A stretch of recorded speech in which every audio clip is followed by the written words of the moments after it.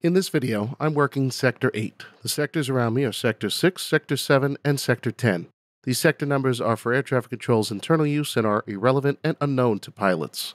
American 1711 is traveling southeastbound, and when they check onto my frequency, they're going to inquire about the ride conditions at other altitudes. 99% of the time, when you check onto another controller's frequency, you're not actually in their airspace yet. This is the case in this example where American 1711 is about 40 miles away from actually entering my airspace. Center American 1711, flight level 330, continuous chop, power the ride, Center flight level 310. American 1711, LA Center, flight level 310 has been my best ride. We'd like to request flight level 310, American 1711. American 1711, stand by. At this point, I have to call all three sectors which American is affecting before they get into my airspace.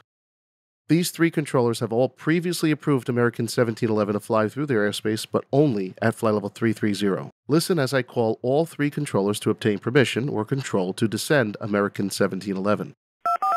Sector 10. Sector 8, APREC control for descent American 1711. American 1711 is your control, MC. AS. Sector 6. Sector 8, APREC control for descent American 1711. Approved as requested, ND. AS.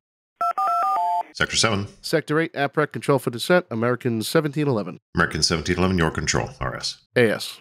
American 1711, descend and maintain flight level 310. Descend and maintain flight level 310, American 1711. All of this coordination was shown in real time, demonstrating the fast-paced tempo of the job of an air traffic controller. Next time you make a request, consider the coordination which may be going on behind the scenes on the landline. To sharpen your aviation radio skills and practice talking to air traffic control from home, visit www.pilotedge.net.